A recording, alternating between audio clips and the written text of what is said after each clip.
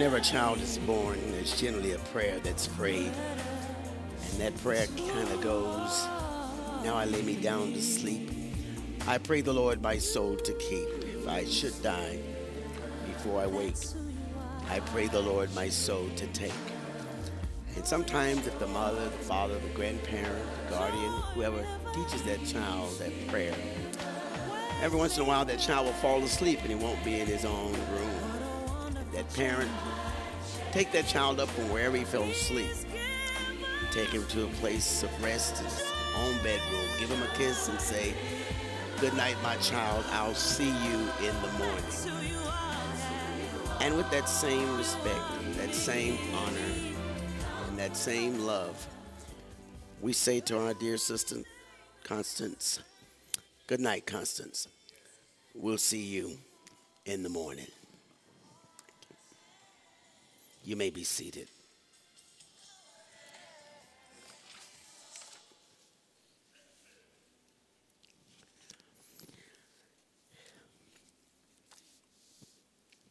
Well, this morning we give you greetings. I am the pastor here of the Inspiring Body of Christ Church, Pastor Rickie Rush, and it is with a wonderful honor that we thank those members, workers from the Evergreen Funeral Home today who are here, who have been so professional, so personal with making sure that the services for our dear sister, Constance Jones, have been handled in the greatest manner with the utmost dignity. I appreciate all of you who have set aside some time today. Of course, this time was not scheduled. It was unplanned. But as busy as everyone is, and as tough as things are around us, you have made the time today to come out and say to our sister and her family, we appreciate you. We love your life story. And we're just here to say thank you this morning.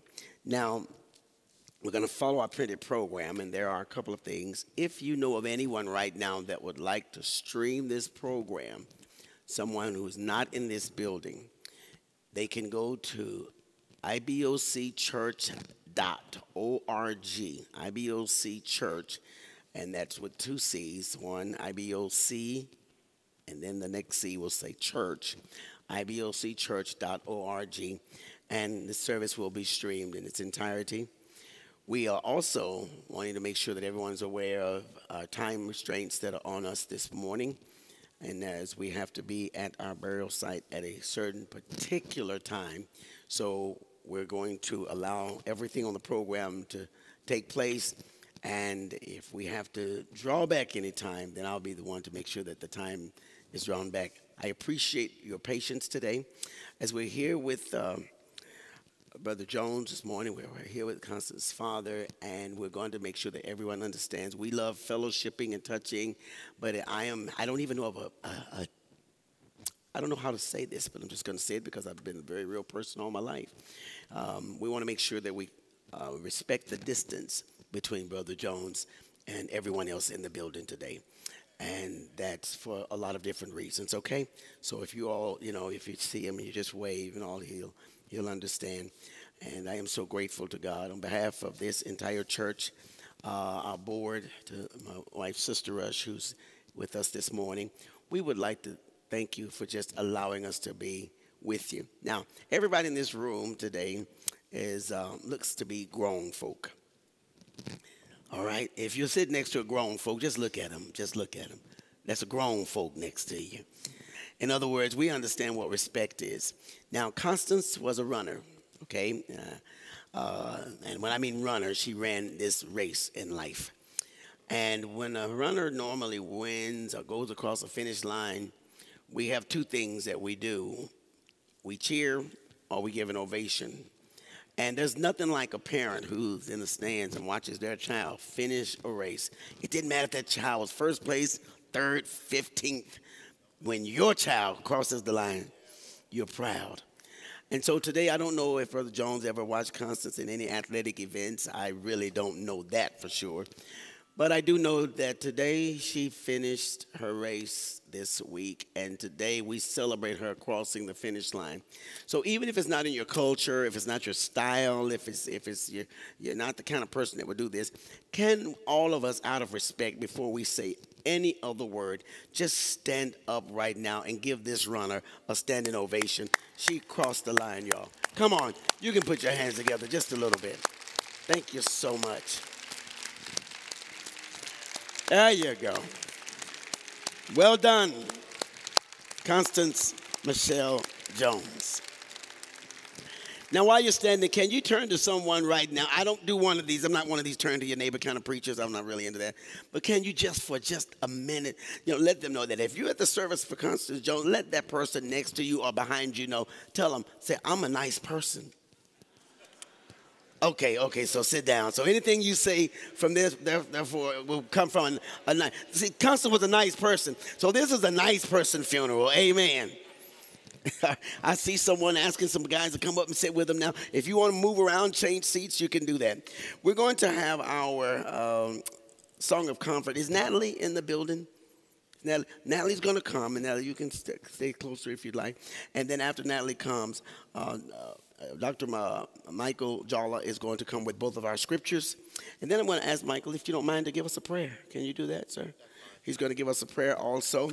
And then we're going to go into expressions of love. All right? Thank you so very much.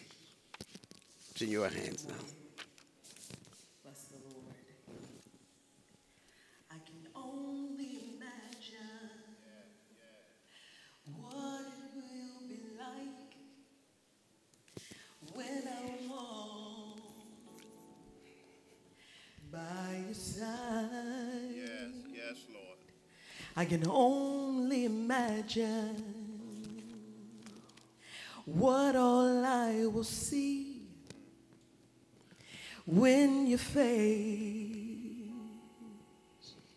is before me. I can only imagine. I can only imagine. Surrounded by your glory, what will my heart feel? Will I stand dance for you, Jesus? Or in all of you be still? Will I stand in your presence? Or to my knees will I fall? Will I sing hallelujah? Will I be able to speak at all? I can only imagine. Yes, I can only imagine.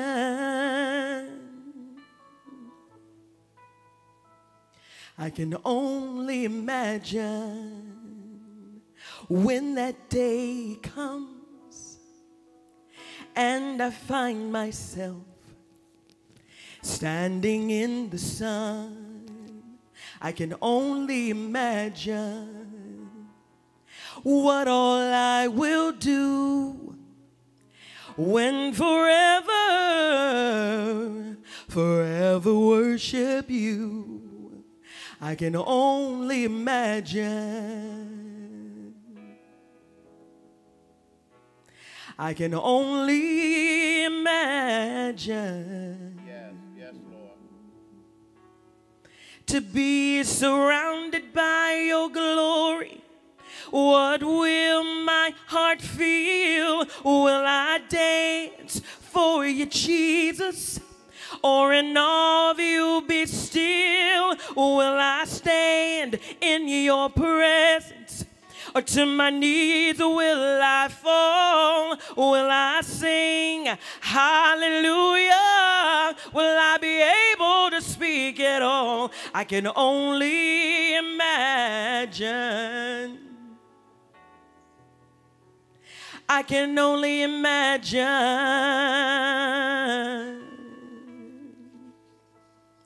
to be surrounded by your glory. What will my heart feel? Will I dance for you, Jesus?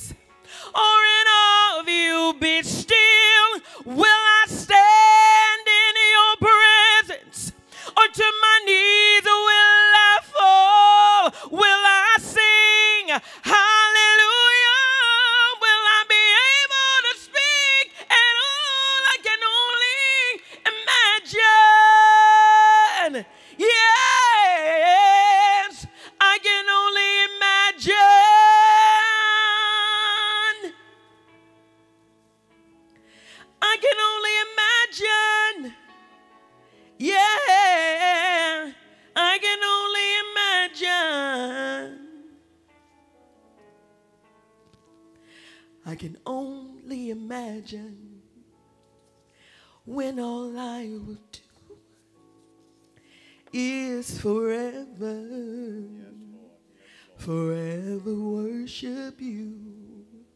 I can only imagine.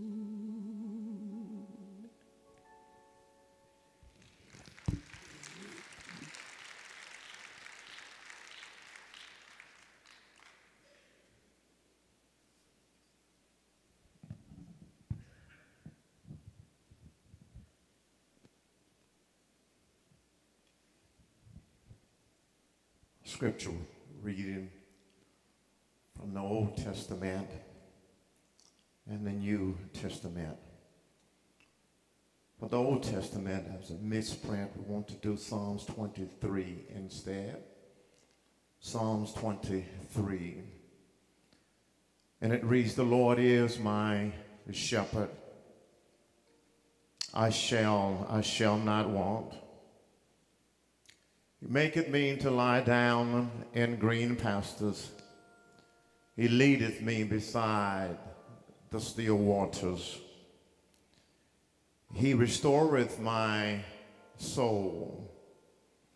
He leadeth me in the paths of righteousness for his name's sake.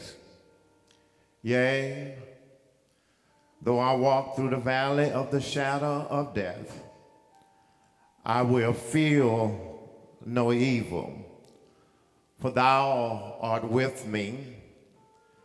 Thy rod and thy staff, they comfort me. Thou preparest a table before me in the presence of mine enemies. Thou anointest my head with oil, so much so that my cup runneth over.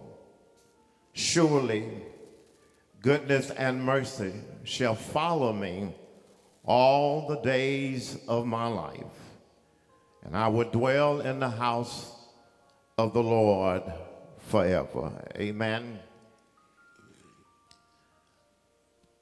The passage chose in our printed text for the New Testament scripture is Matthew chapter 11, verses 28 through 30. And it says, "Come unto me, all ye that labor and are heavy laden, and I will give you rest. Take my yoke upon you and learn of me. For I am meek and lowly in heart, and ye shall find rest unto your soul. For my yoke is easy, and my burden is light." May the Lord add a blessing to the readers, hearers, and doers of his holy, holy word. Let us bow. Oh God, our Father. Oh Lord, we come right now just to say thank you for how you've demonstrated your love toward us and for us. Lord, we're grateful that you did that in the giving of your only begotten Son, Jesus, our Christ. And then, Lord, we thank you for the comforting presence of the Holy Spirit. Oh God, we're grateful that long after we have left this service, that we'll be able to call upon you and glean strength and lean on you. Lord, I say thank you for this life. Father, realize that it's not how long we live, it's what we do with the life you loan us. Lord, we pray for this father and pray for this family. Oh God, we're grateful. Those that are gathered together today, we pray your blessing upon your spirit even right now, that you will be with us, oh God. Lord, we realize that there will be days, into the yesteryears of yonder. But help us to remember the good times, how you've been there with us and for us, even when we could not find anybody else. And then, Lord, we ask a special blessing upon Pastor Rush and those that will be a part of this program. Oh, God, give him words of comfort and conviction to have us to know that even though we might weep, but we don't weep as those who have no hope.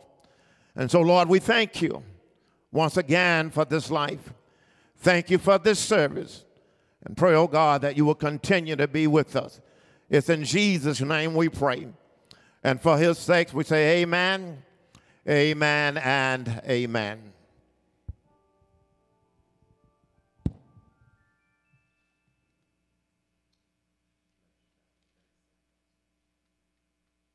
Thank you so much, Pastor, for those scriptures and words of encouragement. Now, we're here at this point of our program where we're going to have some expressions of love. If there are any resolutions that have not been turned in or that are present today that we can make sure are acknowledged.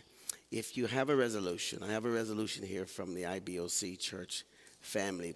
But if you are here and would, if you brought a resolution to read or to have presented, and you have not presented it so far to the family, would you just stand for just a moment before we get to the expressions of love? If you have a resolution from any organization or church or community involvement, team, neighborhood, no one?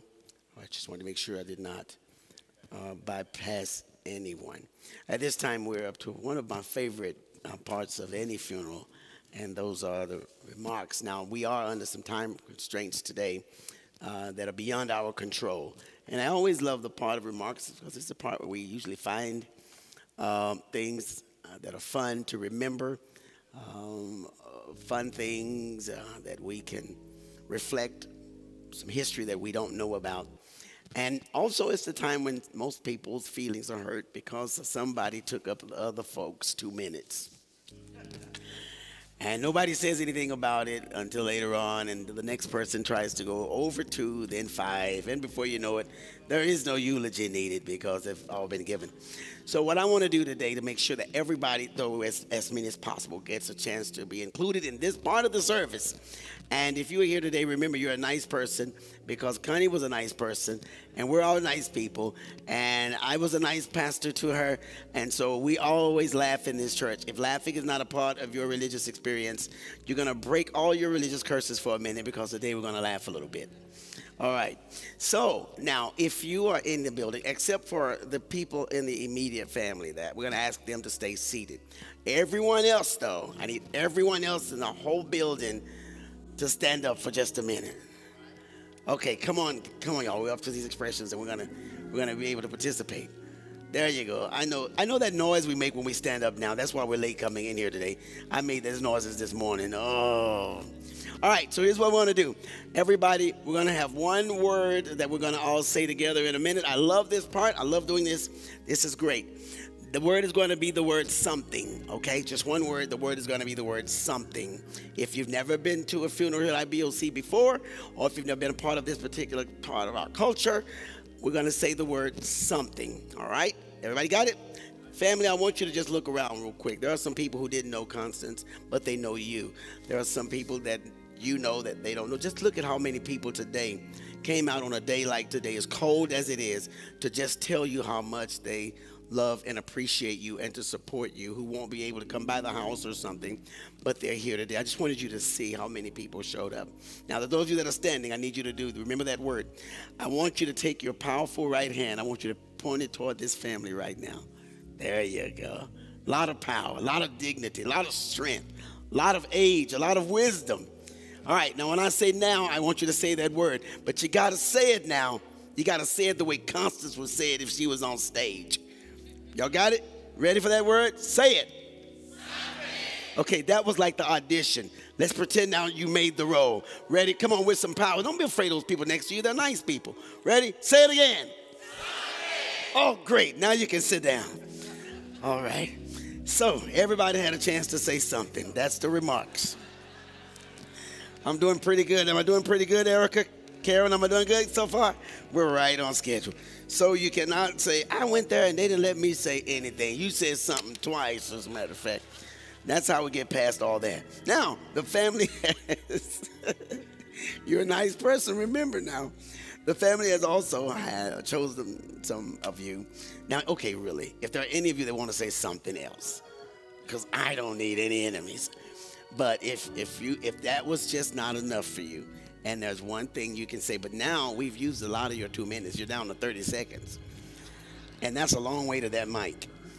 But if you would like to seriously have something else to say, then I don't mind. I'll take the hit.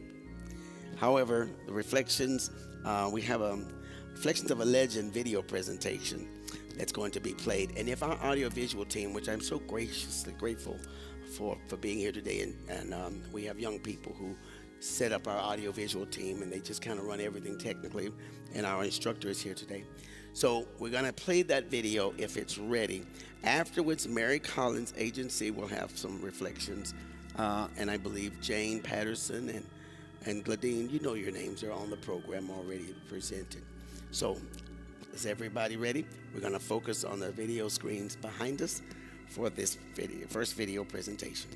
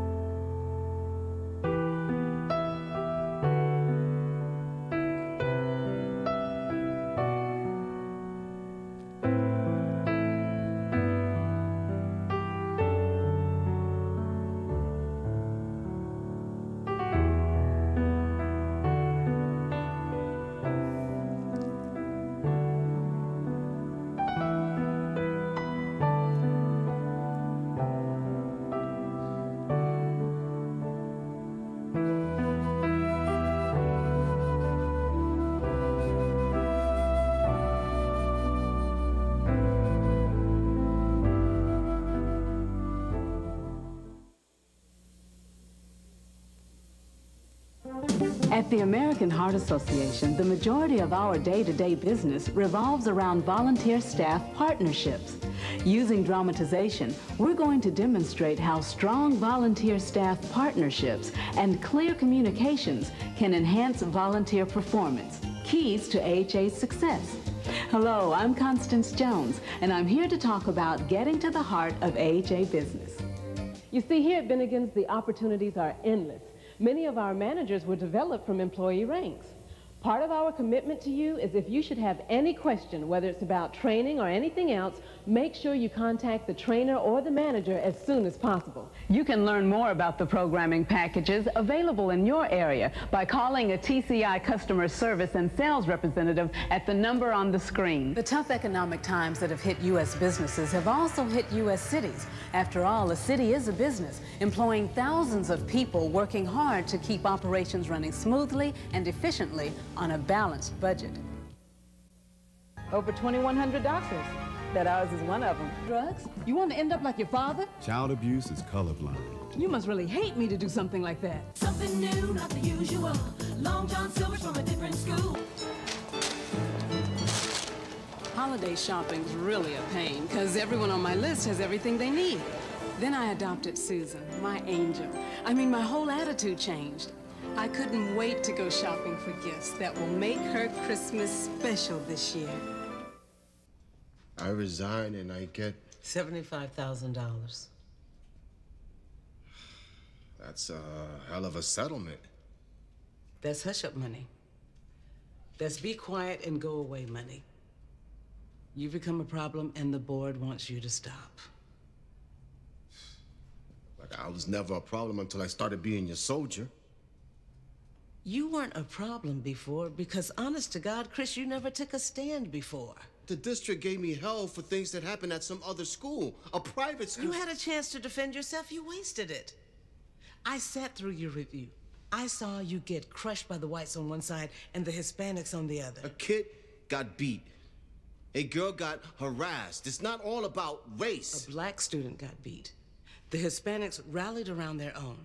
And the minute a black administrator tries to say something about it, they find a way to move you out the door. What do you think it's all about? I'm not getting pushed out because I was trying to do right. Do you understand what's going on here?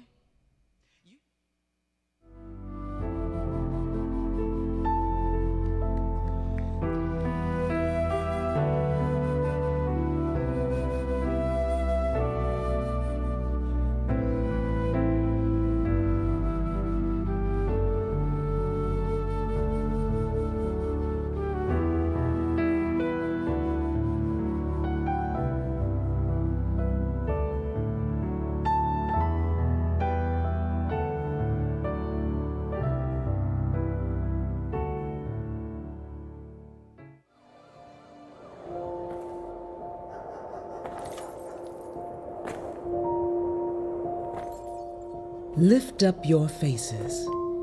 You have a piercing need for this bright morning dawning for you.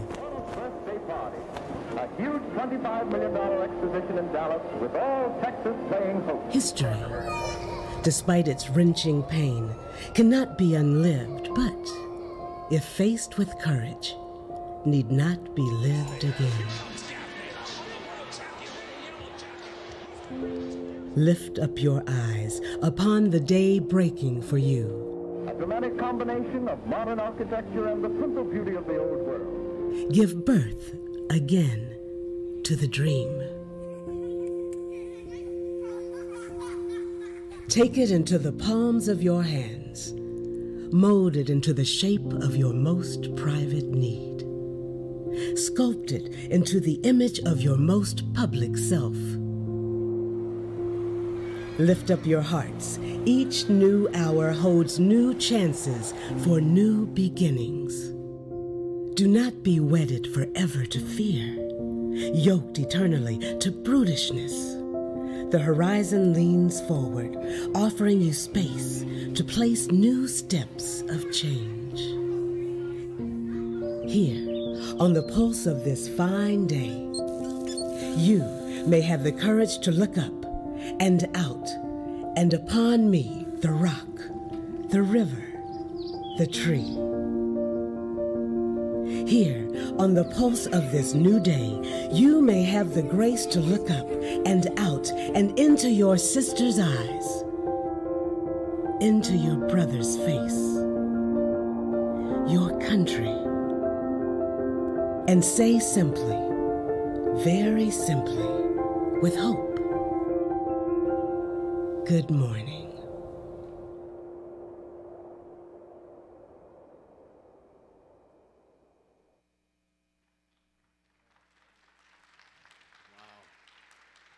Glory to God. We're here to celebrate the life of a person who always made change, caused change, and produced change in our community. At this time, we're going to have those personal reflections, okay? If you are here, Mary Collins or Jane or Glanding or Helen or Walt, if you make your way to this mic at this time, go ahead. Right, share right there. Well, as you can see in her wardrobe, she always chose blue. I'm Mary Collins, and this is Kim Trusty. I've asked her to stand with me today because together we have represented Constance for 34 years. It has been the privilege of our career. We signed Constance in 1990, and Kim was already with me then. My other agents are here today, and this is just such a difficult but a special time for us because we loved her dearly. I became her agent in 1990, and we have determined as best we can that she didn't really have another agent before us, at least not for very long, so for almost the entirety of her well-regarded career. And when I say well-regarded, I don't just mean by her clients and the many people who have hired her and booked her over the years. I mean by her fellow actors, by directors, producers, recording engineers, casting directors, makeup artists, and all the people that are involved in the business of show, as we call it. When I heard the news, like all of you, when Erica called me, I was stunned, devastated, shocked, and then I had to go and take on the task of letting my team know about it. We are not just a team, we are a family. We worked very closely with Constance, and when you represent someone, you know pretty much everything about them. I know I'm only supposed to do this for 2 minutes, but I'm an agent. Right. And we don't know how to be brief. We've spent 34 years promoting and talking about Constance, so I will do my best.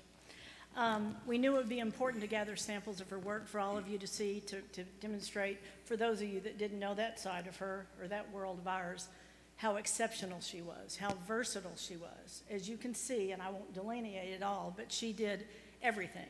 Film and television series, commercials, corporate video. Not singing. Not singing. Did not want to sing. No. And dancing whenever she could. If there was a dancing call, she would get it. She did print ads, video game voices, political voice ads. She had a gorgeous, gorgeous voice. She also performed in several stage productions while she was with us. Miss Everett's Boys, which we noted, Diva, The King and I, and she also performed in several prestigious stages all over the country in New York, LA, Chicago, and even London. I want to acknowledge that our other two agents are here. Sarah Rhodes, who is her agent and worked very closely with Constance for almost 15 years. Sarah said she could cry beautifully.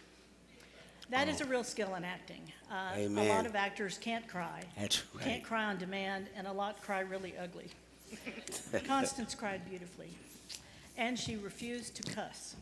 Whenever she would have an audition, she would not do it if she had to cuss. Man. But what we thought was funny was when Sarah would have her into the office to do auditions, if she blew a take or couldn't read a line completely, she would say something like, "Aw, poopy." She had such cute little sayings like that. Kim, who is our talent director, she knew and worked with Constance, as I said, the entire time. She always talked about what beautiful skin and hair she had, how sweet and funny she was, and of course, how she adored cobalt blue. I can just see every wardrobe person holding up a piece of clothing going, which one do you want to wear? It was going to be the blue. And she loved to take her headshots in blue. She was seriously addicted to Dr. Pepper, which I guess we all knew. And she could not read a map. So Kim had to give her directions by hand, by any way possible, to get her to the various locations when she was shooting on location, turn by turn, step by step, even after Google and the internet. Alice Gallup, who is also here, who I would like to credit with editing that video. Alice pulled that together immediately, and I just think it really speaks to Constance's work. She's our operations manager. She works very closely with Constance regarding her finances, her marketing materials, and anything else that Constance needs. Alice was there for her. She recalls how very sensitive Constance was about people and how she was such a dear heart. And her love of dogs was intense. Alice and she shared that. And she believed she spent more money on her animals than she did herself. And I would agree to that. If we needed her to do anything or get new pictures, she would do it only if she had taken care of the puppies first. And yes, she had a Dr. Pepper addiction. We sent a note to all of the actors, and they were as devastated as we were. Many wanted to come here today and for different commitments could not be. But we wanted to share just a couple of things that they shared, because these are actors who have worked alongside Constance and in the studio with Constance for years. One of our actors, Bob Reed, said he could remember so many times they shared a laugh and kind words on jobs and auditions where they read together, hoping to get the job. He said leaving the audition, Constance would wink at him, which I can just see, and would say, "Wouldn't it be fun if we booked this together?" He loved working with her and said he was shattered, and what a loss. Another of our actresses, Ellen Losey, who is here today, told me some wonderful stories. They were very close. She knew Constance and worked well and often with her. She said to me, "This is devastating news. I'm dumbfounded and so, so sad." Constance was the best and the most fun to work with. Working with her was pure pleasure, and you knew you'd have a good day on set if Constance was there. She was smart, calm, considerate, professional, a terrific actor, and so funny. As you know, a sense of humor goes a long way in helping everybody survive a difficult or overnight shoot or easing tension on a stressful set. Producers and directors loved working with her as much as her fellow actors did. And then one just quick story, another one of our actors, Julio Cedillo, he and Constance went to Mexico to shoot a film, and he's bilingual, so they just assumed he knew how to do a Mexican hat dance. He did not. And Constance, and you can just see it, put her hands on her hips and said, "You're Mexican and you don't know how to do a Mexican hat dance?" So she proceeded to teach him how to do it. Other comments were, "What a beautiful soul. I shared many laughs with her. She was my mentor. She was such a true and loving soul. What a wonderful person." I could go on, and I can't, but I would. More than anything else, everyone agreed Constance was thoughtful and caring. She always put everything and everyone above her, as you all know. She never failed to acknowledge us, and as agents, we're all about the actors, but she never failed to acknowledge us on holidays, check in with us. She always sent us a photo, a card, and when the internet, then she'd send internet cards of her puppies, all dressed for the holiday, always. Mother's Day hats, those poor dogs.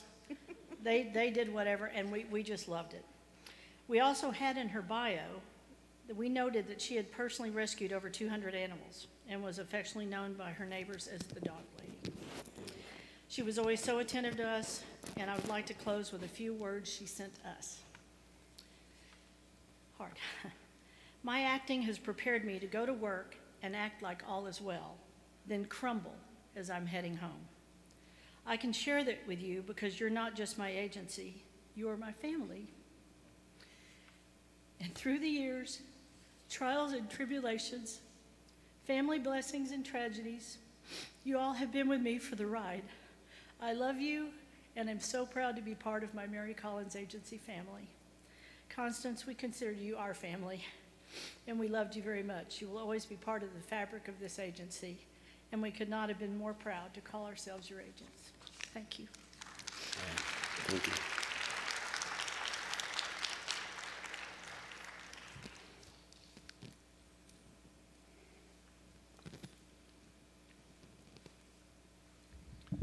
First, give an honor to God, to the presiding ministers, and to the family this morning. We come on behalf of the line dancers that are here today, that family that meant so much to Constance and meant so much to us. I'm joined today by Jane Patterson, Glendine Tatum, and Helen Washington. We all come with a question: why? Why Constance, and why now? And in times like this, I draw upon words that I heard a long time ago. And a writer wrote that, "I cannot make a world and hold it in my hand. I cannot make the lightning flash across the land. I cannot take a piece of clay and mold it into a man. I cannot name the stars above or count the grains of sand. But I have a father, you have a father, Constance had a father in heaven who can." But we know that Constance loved dance, but she loved the Lord more. And I'm reminded that several days before Constance left us, we lost Congresswoman Eddie Bernice Johnson. I've known Eddie Bernice since 1988. I had an opportunity in Indianapolis, Indiana, to attend a legislative event. I was representing the state of Alaska, and she represented Texas. And at that event, I wanted to get on the floor and do the Texas swing with Eddie Bernice Johnson. But lo and behold, Eddie Bernice didn't pay much attention to dance, and so it didn't work at all. And so when we asked the question, well, why constant? And I can envision here that when Eddie Bernice went before her master in that mansion of many rooms, and he commended her for her work on this earth, he asked her, Eddie Bernice, what do you want? And she's saying, I want to learn how to dance. I want to learn how to dance. And what did the Lord do? He doesn't make any mistakes. He reached down, he selected our blue monarch butterfly. He selected our precious, dear Constance, and then said, you two friends, Eddie Bernice, you have the best. Constance Jones is going to teach you how to dance. That's good news. And with that, I want all of the line dancers to please stand and be recognized at this time. Wow. Amazing. So where do you all dance? What's that? Where do you dance? Oh, we dance all over. Really? Park in the Woods, Thurgood Marshall, Beckley Sainer. Wow. Do you ever all come together and like do a big, like a dance at a church or anything like that? We do dance out based upon invitations, yes. That's so cute. I celebrated my 80th birthday a couple of days ago, and I danced because oftentimes when we go to the rest home facilities, there are men there that are 20-year my junior. And I want them to see that if I can do it at 80, you can do it at 60. Wow. Hey, man, thank you so much. We appreciate that. Good news. Eddie Bernice and Constance are dancing the Texas swing with our Father in heaven. Amen. Thank you so very much. All right.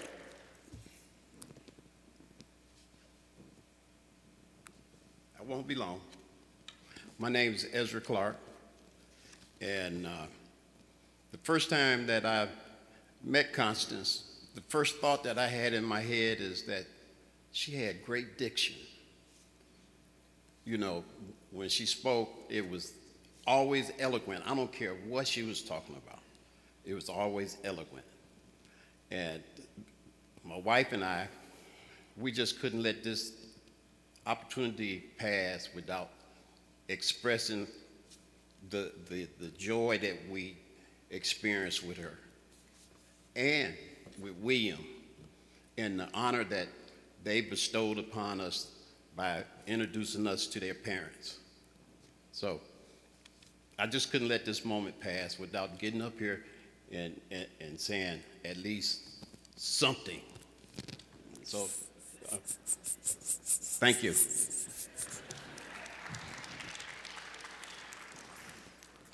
We have one more remark after my brother here. Good afternoon. And we'll move forward. Family and friends of Constance Michelle Jones. In the early 80s, Constance came to us.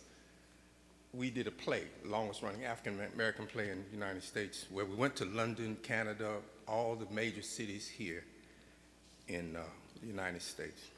When I got the call from Nikki, Baltimore, down to Houston, second, they called Chicago first. I called John and Danny in Chicago, Clarence and Byron and Thomas in Houston, Curtis and Alex in LA, and DT in Germany. We couldn't believe it. We just couldn't believe it. We took care of her. She was, well, Dee said it the best. I was talking to him in Germany, and he got it mixed up. He thought maybe we was talking about Nikki. And about 5 minutes in, he said, wait a minute, you mean our Constance? And that says it the best. Our Constance, we took care of her on the road. She was the only female with 11 or 12 of us. Traveling around the road is rough if you're an entertainer. She taught me how to dance, the dance that we needed to do on stage. I was her run and get her Dr. Pepper, and if she didn't get it, it was a little crazy. She was definitely hooked on Dr. Pepper. I think y'all feel the same way I do when I say she was our Constance. Our Constance. Thank you.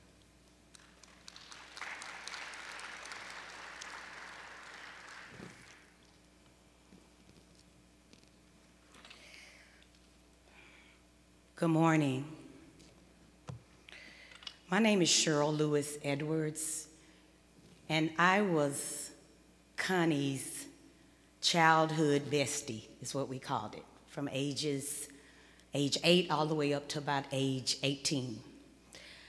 I'm standing here to represent those who knew Connie. So with those from the Woodacre area, and also Bishop Dunn, if you are here, will you please stand? Amen. Bishop Dunn. Wow. Bishop Dunn or Woodacre, the Lauraland area, please stand. Thank you. I'd just like to say a few words about Connie. So Connie and I were road dogs. We did everything together. Went to the movies together. We snuck out and did things we probably weren't supposed to do together. We parked down, we would walk down to the Kmart on Ledbetter. How many of you remember that Kmart? Wow. We walked down there, snuck down there together, and our dads were very strict on us. They said, don't you go down to that Kmart. And we would still find a way to go down there, get some popcorn. Well, if he didn't know, he knows now. But anyway, before there was Constance, there was the beautiful Connie. There was the kind Connie. There was the loving Connie. In fact, boys would come from over in the Redbird area, come by my house, I'd sneak out, and they say, where's Connie? So we truly had some wonderful times, and it's just a blessing. As you get older in life, you do separate. I lived abroad, I got married, she stayed here, she traveled, and we reconnected a few years ago, which was a blessing. And we even spoke not long ago. So with all that being said, I'd like to say to Billy and to Mr. Jones, although this is a time of sadness and mourning, Connie is celebrating. She's celebrating in heaven with her mother and other family members, and she will be missed. And I thank God for the time that I had with her, growing up with her. Love you, family. Thank you.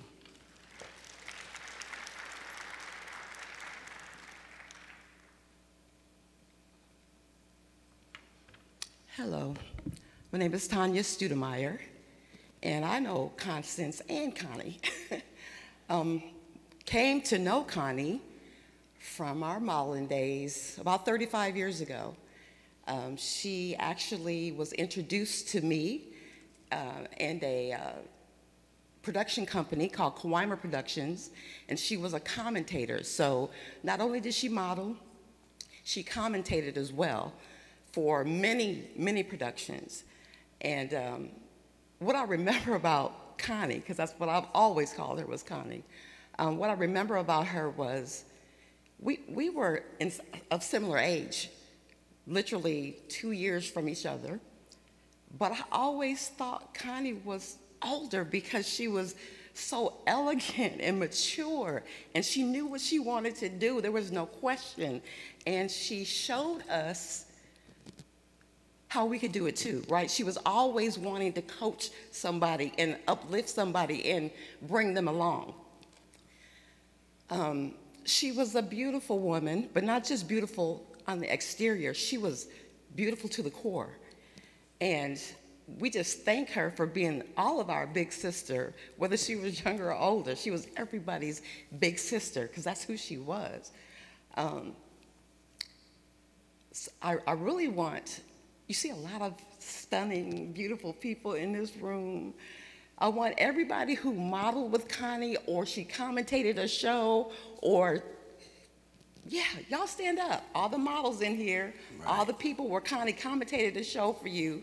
All you brothers up front, yes.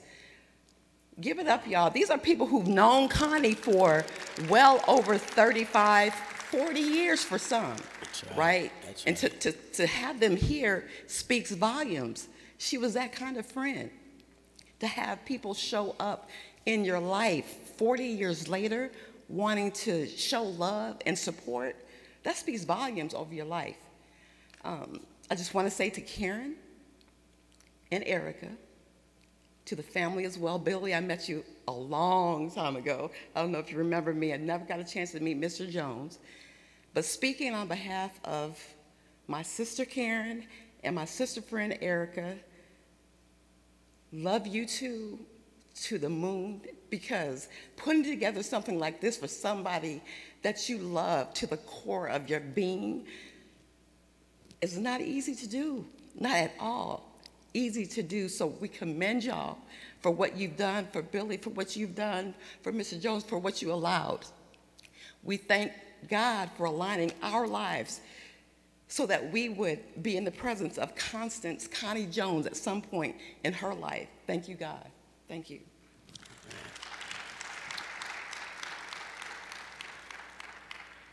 I'm Brian Rogers, and I'll be brief. When I got the news of Connie's passing, I was telling my friends that my babysitter had died. And they asked me, well, how are your kids taking it? And I was, well, they're fine. And they were like, they looked confused. I said, my babysitter passed. At age 50, I only had two babysitters, Connie and Cheryl Jones, Connie Jones and Cheryl Coyne. And I want to say this to you, Connie. Thank you for never snitching on me. Thank you for never telling anything that I did to my parents, and thank you for allowing me to stay up long past my bedtime. I thought you didn't pay attention most of the times, but listening to everyone speak so highly of you, you were just a nice person because you never yelled, you never cursed, you never really fussed at me that I can remember. So thank you, we love you, and you will forever be my babysitter. Thank you. Wow. I think that all of you would agree that every one of those comments and every one statement was very worth time well spent and was just very cherished. We do have a time that we have to be on from this place, but I am again going to, if it means take away some moments here during the eulogy, I get it, I understand it, and plus I'm the pastor. I can have fun with that. So we're gonna have Karen. Now, did any of those who had reflections get up? I heard a lot of people, but I want to make sure that those that were on the program had a chance. Now we're gonna hear from Karen and Erica. Karen, the video first, then Karen, then Erica, then the song, then the benediction, because I'm not doing eulogy now. No, okay, so the video will come next, then Karen and Erica. All right. You can tell these are all Connie's friends, right? We're all having a good time.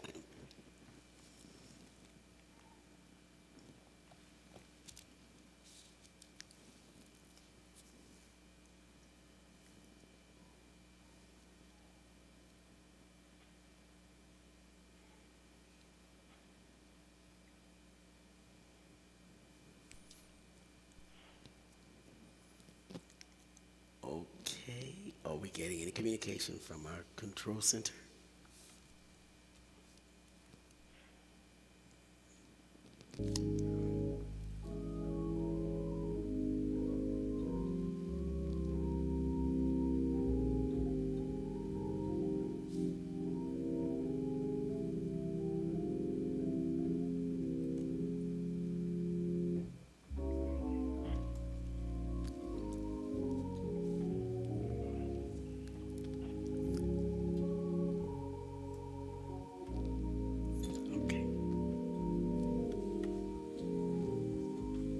Okay, the video was presented and brought to us, so we had Don't know what went on with the production of it. That's okay. Now we're going to go to, I told you, Karen, Erica. I told you. Yeah, you All did. right. Yes, you did. Well, hello, and just acknowledging the pastor of this church, Pastor Rickie Rush, other ministers on the roster here, to everybody that joined today. Thank you for coming and spending some time with this family. My name is Karen Mann, and I ask that you just be patient with me for a little bit. I won't be long, but I'd like to share some personal insight about my beloved friend, Connie.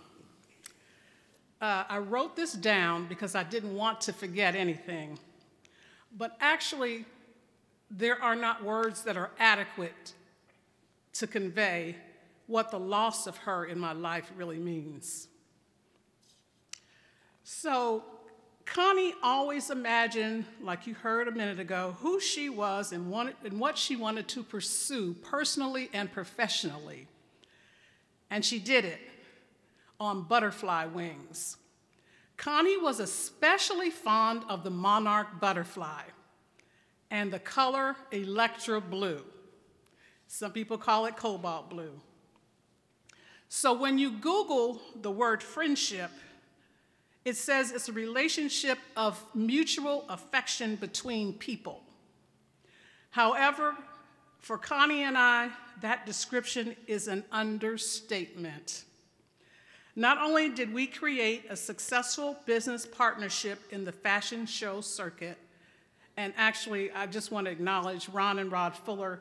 They modeled with the Ebony Fashion Fair for 10 years. Can y'all stand up? Because they were models with us. Whenever they were in town, they would always grace our stages with their presence. Thank you, guys.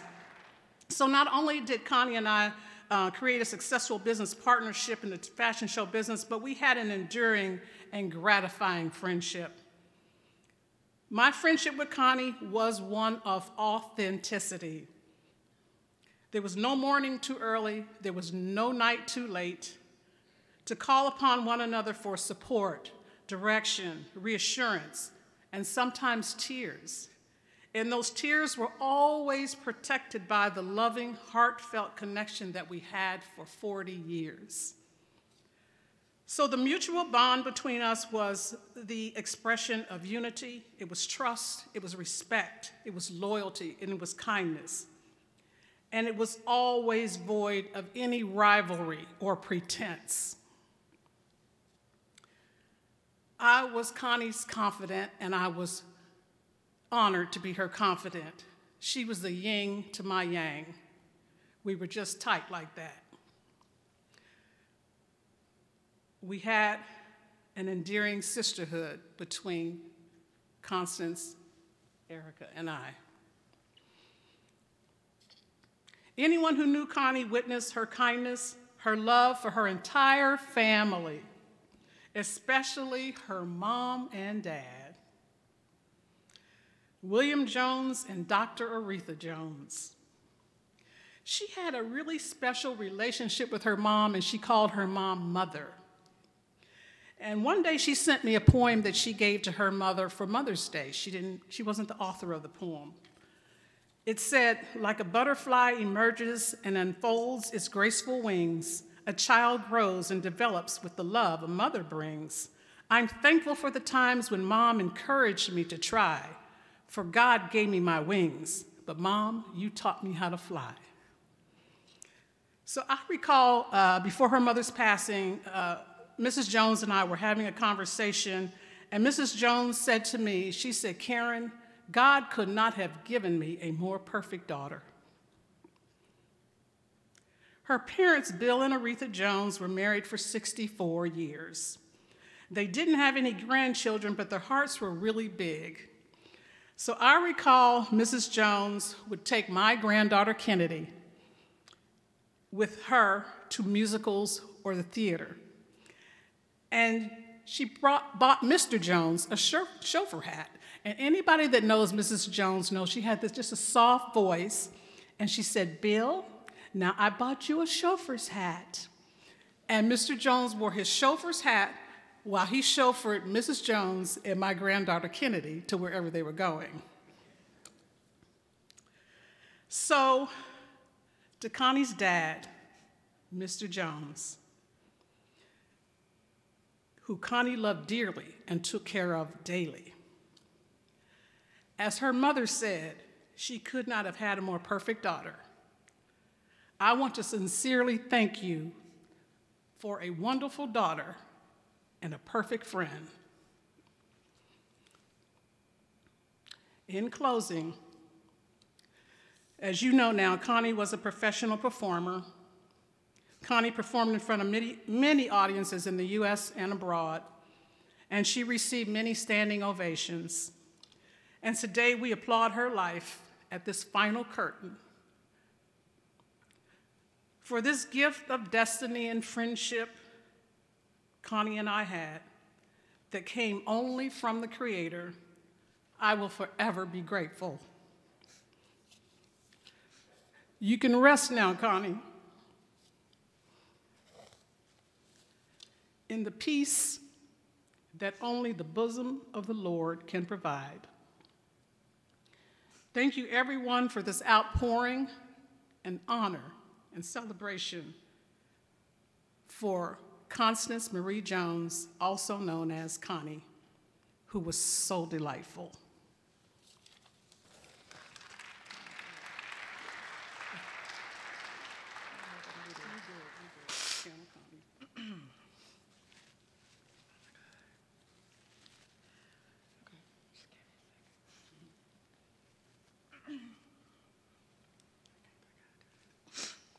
Karen told me I had to do this, and I had to do it like she would want me to. I'm Erica Rogers, Brazil. My big sister, Connie. I want to tell you 3 short stories to give you insight into our relationship. I don't know my life without her. I told someone that I felt like I was so heartbroken about losing her, and that it felt worse than losing my father, my godfather, and one of my very close god best friends. And she said, Connie knew you longer. And I thought about it and realized she knew me 51 years, and I'm 51 years old. That caught me off guard because I had not thought about that fact. You see, we were 10 years apart and a month. For me, it was like I was born and there she was. I don't know any aspect of my life without her. I found a note she wrote in 1994 where she wrote me a simple short paragraph. I was 21. I had just graduated from college. She wrote, "You so enjoyed cooking. I'm not really sure where that came from, but I don't want you to let that go. Don't stop dreaming and striving for success because I see you becoming a bigger star than I am. You know I have to."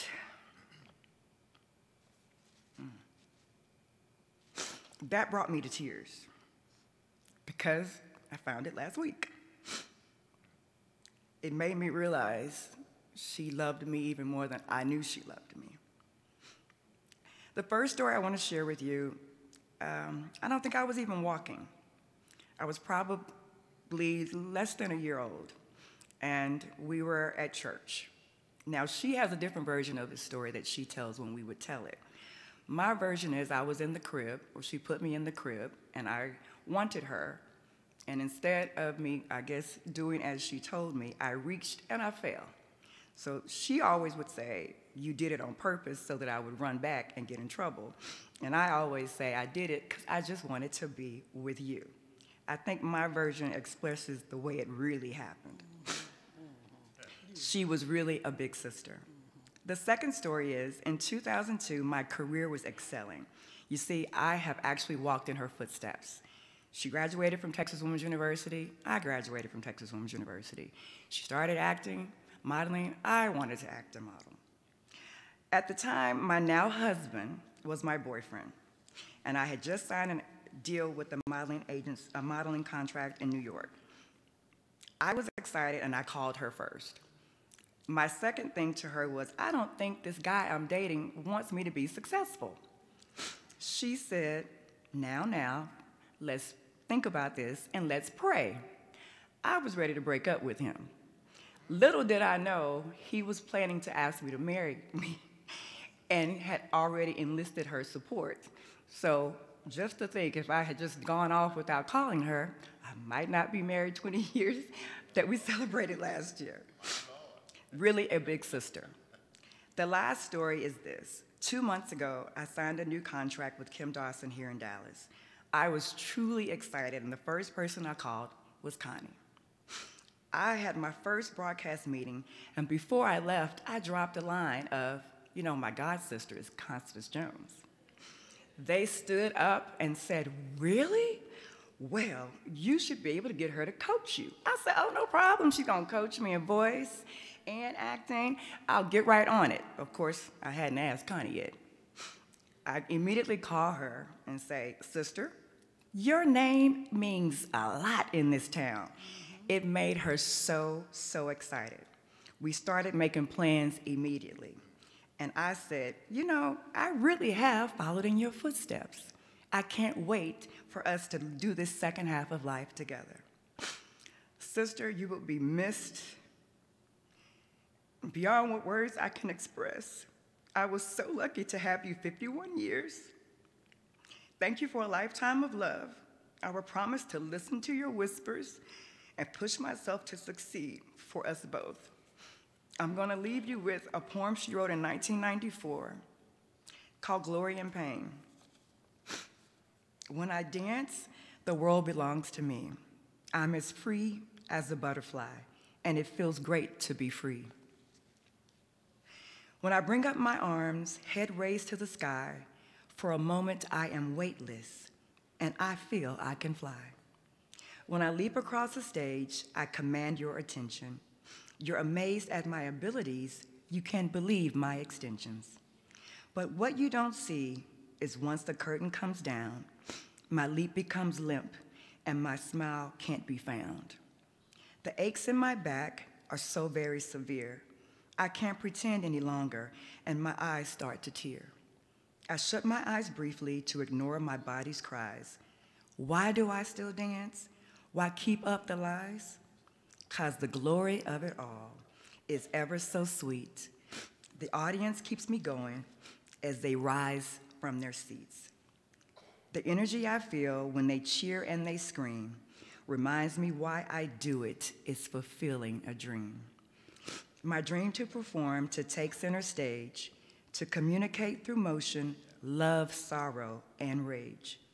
That's my life as a dancer. It must sound insane, but each moment of glory makes it all worth the pain. Sister, we know you're dancing in heaven, and we will miss you forever.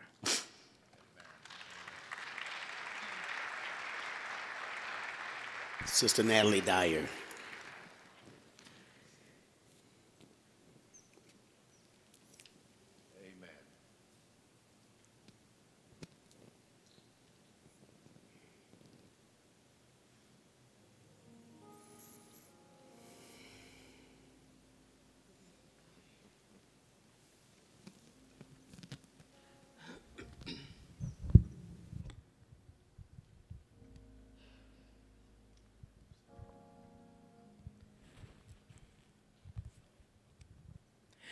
I love you, Lord, for your mercy never fails me. All my days I've been held in your hands. From the moment that I wake up until I lay my head, oh, I will sing of the goodness of God. 'Cause all my life you have been faithful, and all my life you have been so, so good. With every breath that I am able, oh, I will sing of the goodness of God. I love your voice. You have led me through the fire in darkest nights. You are close like no other. I've known you as a father. I've known you as a friend. And I have lived in the goodness of God. 'Cause all my life you have been faithful. And all my life you have been so, so good. With every breath that I am able, oh, I will sing of the goodness of God. Your goodness is running after, it's running after me. Your goodness is running after, it's running after me. With my life laid down, I surrender now. I give you everything. Your goodness is running after, it's running after me. 'Cause all my life you have been faithful. And all my life you have been so, so good. With every breath that I am able, oh, I will sing of the goodness of God. I will sing of the goodness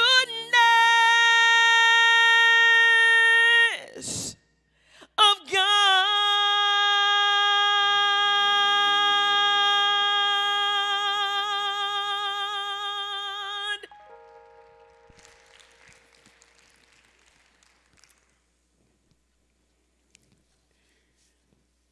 In 2004, January 2004, I graced the stage across the street in our facility, and I had gone to Constance, and I said to Constance, I've written a play that I want to do myself. It's an adaptation. I've rewritten it. I'm not the originator of the script. It came from the Bible. I said, I've rewritten a script called The Diary of Adam and Eve. And Constance, with those two dimples in her face, looked me right in the face and said, Pastor, I'll be Eve. She could cry on the spot, and the most famous line of the entire script our church has always held in its heart. I'm going to share with you just 49 seconds of this video. Now, this is old VHS days now, y'all. So we wouldn't dare show it publicly, but I think you'll get the point here. I have two stories, and we'll be gone. I'm going to go find some new stuff for you. I'm going to make you stop leaking. You're going to stop leaking. Yeah. I'm gonna do it. I promise. I love you, Eve. I promise. Don't talk about dying. You can't leave me, Eve. She could cry on the spot. Life without him would not be life. I don't think I could endure it. Eve died today.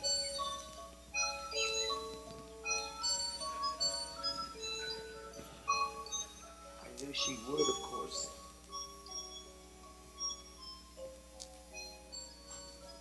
You know, I used to get real depressed whenever we had to leave the old garden.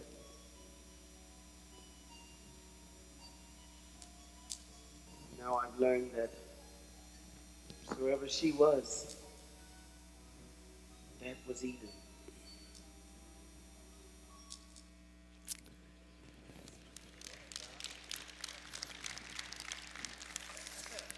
My daughter and I, that was the very first play that we ever directed together. And the famous line there was, Eve died today. And Constance could cry on the spot every rehearsal, every moment. It was so sensitive to her. A couple of days ago, I got a phone call from my daughter. I woke up and she said, Dad, Eve died today. And I laughed because I thought she was kind of making fun of the script. But in reality, Eve started a new life January 2024. I could say so much, but it's all been said. I want to thank all of you for just participating today. If you have just absolutely nothing to do in your life, I encourage you to go back and watch that presentation, especially those of you who understand VHS recordings and fuzziness and all of that. The Diary of Adam and Eve was the production that just made what we did in high school, and as a pastor then of this same ministry, it brought theater alive in our church. And we do theater, we did theater forever. Some of you I've heard about, I've never seen before. Now I understand why she was so fond of you. To her dad and to Karen and Erica, you know, planning a funeral is a whole lot worse than planning a play. Because you have all of these people, all of your life, who have auditioned for your curtain call. And you don't know the roles they play. And you're going to hurt people, and you're not going to get it right. And you're going to do the one thing that you never do to an actor or an actress. You're going to put them on a time restraint. And you're going to have an agent called a producer that's got to make sure that their star shines. And at that moment, it's called a funeral. And as a pastor, I have been blessed for 33 years to pastor this place. And when God allowed us, this being our fourth building, to build, he said, just make it look like a theater, so that when people walk in, they know that they're going to be able to watch Christianity come alive. And they don't have to wonder if they're in a church, but they're in a place assembled to come together so that all kinds of theatrics can be performed that give God glory. Constance never cursed out loud.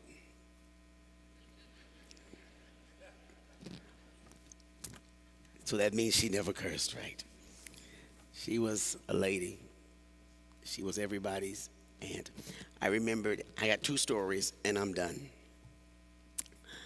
And if you'll forgive me, if you're a Christian and you're born again, I know the Bible, I'm a pastor, but I just want to talk about something that's going to help us after today.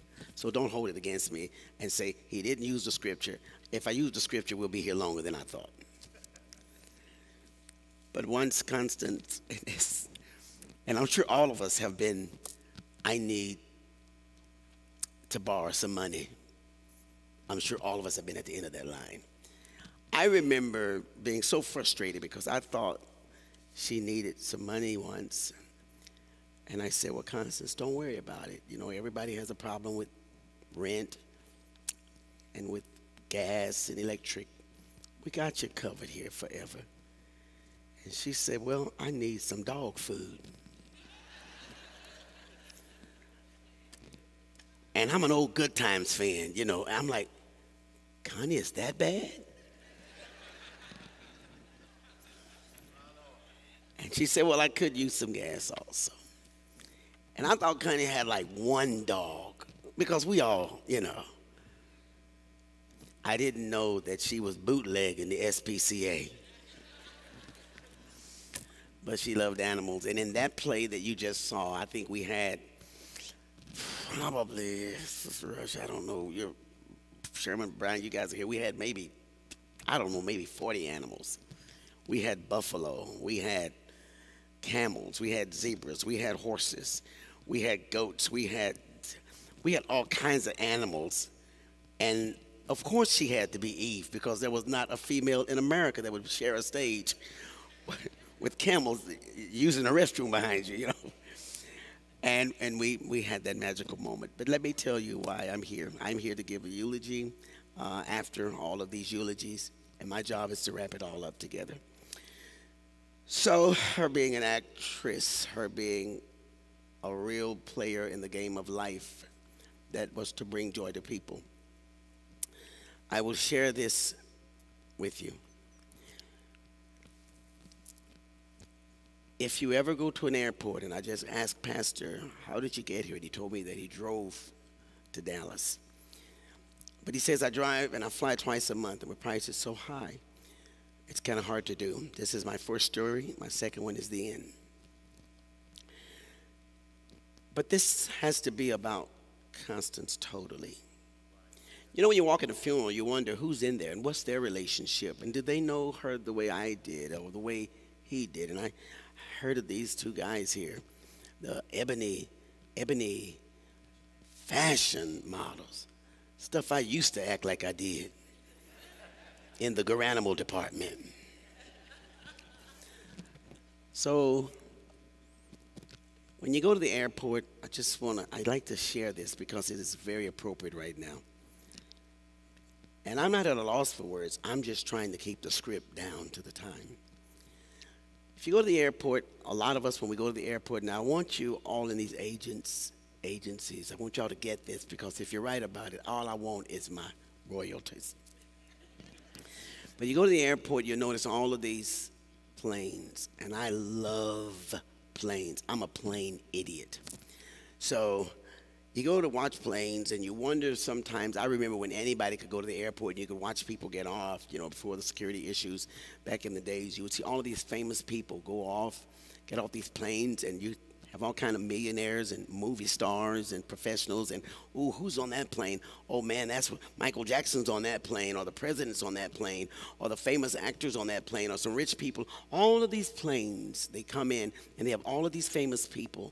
And when people get off those planes, people watch them and see, wow, who are they and how are they famous and what did they do? And they have all kinds of money. And yet, as powerful as they all ride these planes. They don't get overseas. They don't go across the world. They don't get to be known unless they get to travel by plane. And if you go to the airport, you'll notice all of these planes. But today, as we talk about Connie, let me share this with you. The next time you go to the airport, you'll notice all of these planes as they take off, and you'll wonder who's on them and who lands. Wow. But if you notice, as these planes, before they take off, there's this thing that most people don't notice. And there's this little blue bus that kind of pushes all of these planes away. And those people on the little blue bus, you know, I don't even know the professional name for these guys. I don't know who they are, where they live, or how they audition, or how much they make. I don't know their names. But they're always there to push these planes away. And I don't care how famous the people are. The little blue bus, their jobs are to push those planes away. And when they push those planes away, they immediately disconnect from those planes, and they themselves go back to the parking space. And then all of those famous people, those rich people, those celebrities, those beautifully powerful people, they get a chance to take off, and they go all over the world, and they make big money, and they become famous. And if you'll notice that picture there as it's stopped, Everybody wants to be that plane, man. Everybody wants to have those wings of eagles. Everybody wants to soar. Everybody wants to take off. Everybody wants to get going. Everybody wants to travel all over the world. Man, everybody wants to be the one that says, I made it, I took off, I left and I reached my destiny. But nobody wants to be that little blue bus. I would love to say that we're here today to celebrate the 747 and the big engines and the famous people that got to take off all over the world. But we're here today, and I'm in this pulpit, not because I'm a big engine, not because I've been a powerful person to soar across the world, but because me, like you, I had a chance to experience Constance Jones, who is the little blue bus that pushed us all back so we could take off. Constance didn't do a whole lot of things, but if it wasn't for her, we would not have had a chance to be pushed back. She was the dancer, the teacher, the MC, the one who, I don't know I ever got the major role, but her job was making sure that we had a chance to soar. And I think in life, there are some people, it could be your mom, your dad, your grandparents, they don't get famous. They don't travel all over the world. Their main job is to just push you back so you can take off. Sometimes kids get very frustrated because parents push them, and push them. And some of these parents would never be superstars. They'll never be rock stars. They'll never be YouTube celebrities. But somebody had to push all of us back so that all of us could take off. And that's what I'm hearing that Constance was to all of us, right? She pushed us so that we could take off. That's my first story. The last story will be 6 minutes and 13 seconds. When I was a little boy, my mom, we were very poor. And when I would tell Constance the stories of how I was brought up, you know, she would immediately sometimes go into that cry. This is not a script, girl, stop. But I remember being a boy, and my mother would get home every day at 4:30. Now, we didn't have a clock that I remember in the projects of Dallas. We didn't have a clock, Reverend. We always told time by TV. And some of y'all don't know what this word is I'm about to use, but we were some uppity Negroes. Yeah, we were poor, but we were kind of uppity. Uppity was like a Sadiddy word that we use in our neighborhood. I can talk to some real people that are not line dancers. We were Sadiddy because we had 2 TVs. Most Negroes had 1 TV. We had 2 TVs. One of those TVs was for the sound. The other was for the picture. So we had 2 TVs. And when the sound wasn't working, we could just look, you know what it was. And so we never knew what time it was. And my mom would always say, when I got home from work, she said, Rickie, I want this house to be straightened out, and I want this house to be in order. Well, how did we know what time it was? Every time Mom would come home from work, there would be a show on the television called Popeye the Sailor.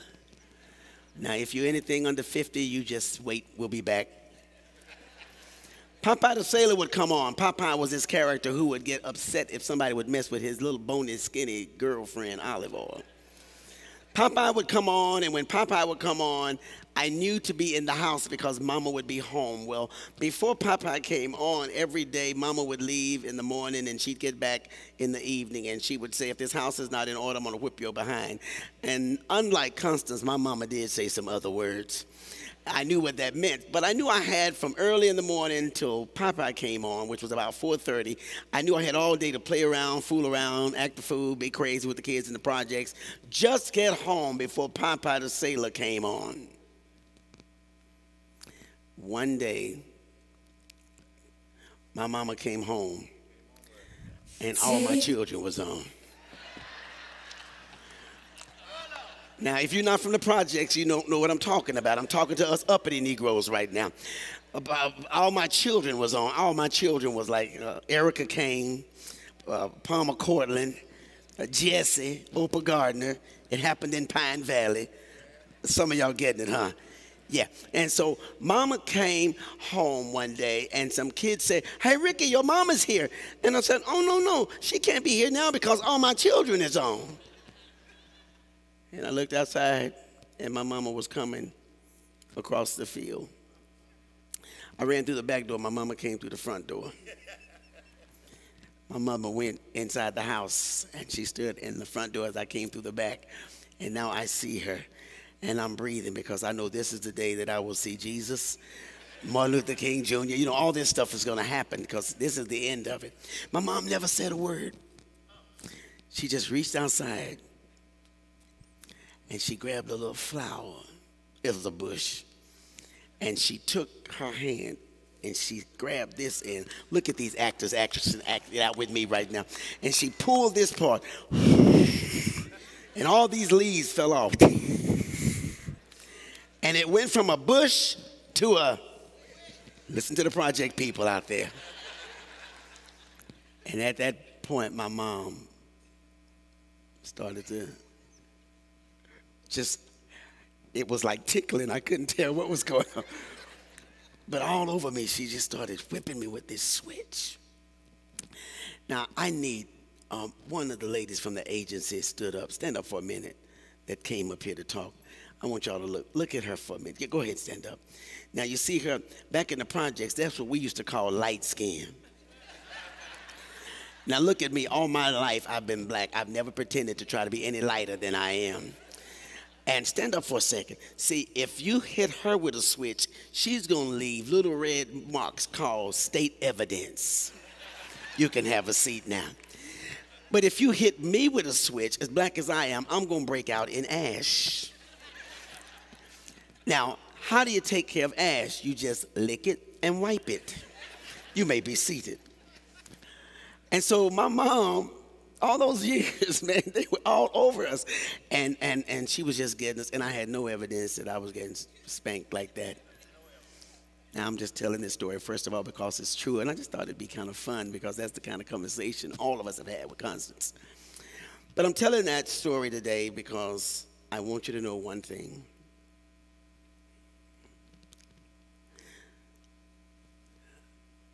My mom didn't whip me that day because I was bad. She knew I was bad. She didn't whip me that day, Karen and Erica, Mr. Jones. She didn't whip me that day because I lied. She knew I lied all the time. She didn't whip me that day, brothers, because I was with the wrong group. She knew I had bad friends. But my mom whipped me that day because she came home early. But she caught me with my work undone. I didn't have my house in order. I knew I could wait till Popeye was coming on. I knew it would take me like 30 seconds to clean up. But this day she came home hours early. Hey, y'all. We got a question. What happened to Constance? What did the script say happened to Constance? What really went on? Do we have an answer? Can somebody tell us what happened to Constance? I don't want to know. But as her pastor, I want you to know something. I don't know what happened to her. But I know that since she got called early, Constance had her house in order. And that's ultimately all that matters. The end. Well done, my sister. Come on, let's give her another hand. If your script comes to an end tomorrow, do you have your house in order? Right now. You could live to be 100, or you can leave at 27. Just make sure Daddy comes home early. You got your house in order. All of our hearts and mind clear. Are we all happy in some kind of way? Are you grateful for being here today. I invite all of you to get somewhere, get right with God, get your house in order. You're not going to go to hell because you had bad friends. You're not going to go to hell because somebody said something, lied on you, wrote something about your name. Don't worry about your reputation. God said, guard your heart. But you will see his face if you got your house in order. I want you to focus on the video behind me as we get ready to leave now. We want to do everything the family asks us to do. And as this video is playing, our funeral directors are going to be walking down at the same time, and we'll end up going out together. Take me to the King. I don't have much to bring. My heart is torn in pieces. It's my offering. Take me to the King. Truth is, I'm tired. Options are few. I'm trying to pray, but where are you? I'm all churched out, hurt and abused. I can't fake what's left to do.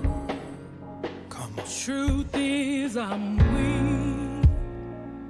No strength to fight, no tears to cry, even if I tried. But still my soul refuses to die. One touch will change my life. Take me to the King.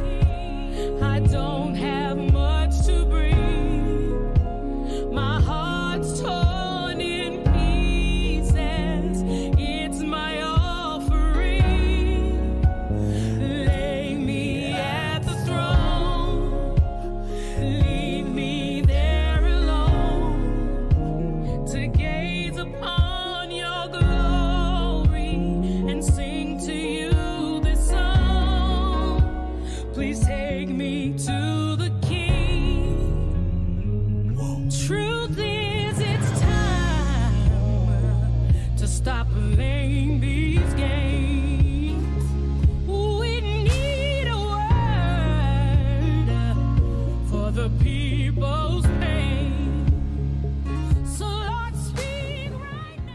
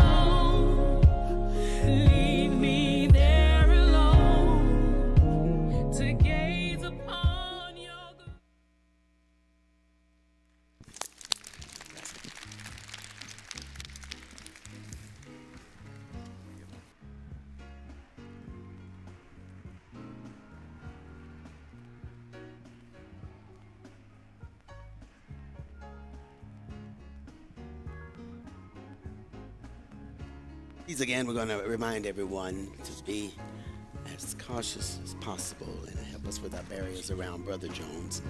As we were going to ask that you not embrace him. That sounds so awkward to have to say, but please understand, not to embrace Dad or give him his space. So we're going to follow our directors out to the lobby. You may stand.